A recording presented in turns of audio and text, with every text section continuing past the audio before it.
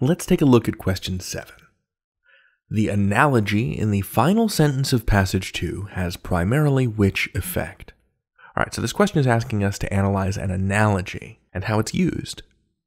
So we need to ask ourselves 2 questions in order to successfully use the rephrase and predict strategy to succeed on this question. First, what is the analogy? And second, what does that analogy do? So first, what is the analogy? So let's find the final sentence of passage 2. Okay, here's the final paragraph. Okay, as with ancient peoples who believed that eating fierce animals made them fierce, they assume, who's the they? Media critics, right? So media critics is they. As with ancient peoples who believed that eating fierce animals made them fierce, they assume that watching quick cuts in rock videos turns your mental life into quick cuts, or that reading bullet points and online postings turns your thoughts into bullet points and online postings.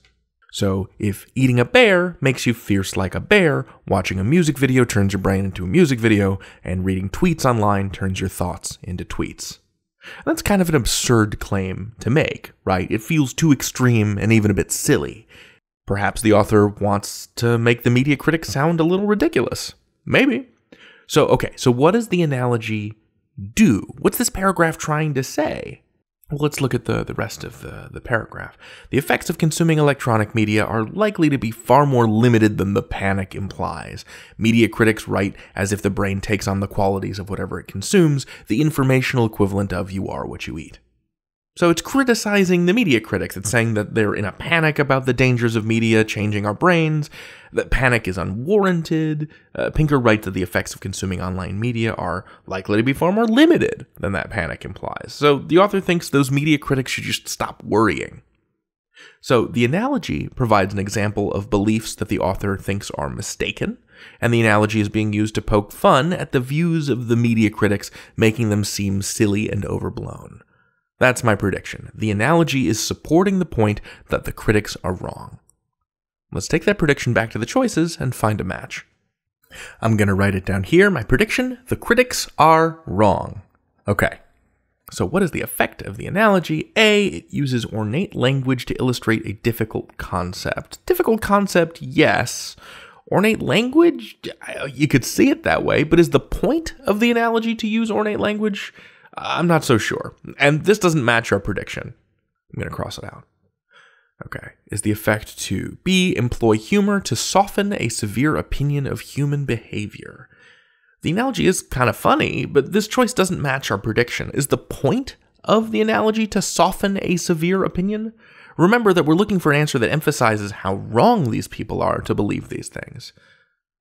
So I'm going to cross that off too. Does the analogy C allude to the past to evoke a nostalgic response? This sounds fancy, but does it match our prediction? No, it doesn't. Nostalgic response would mean that it makes us long for the past, and that doesn't have anything to do with what the critics are saying.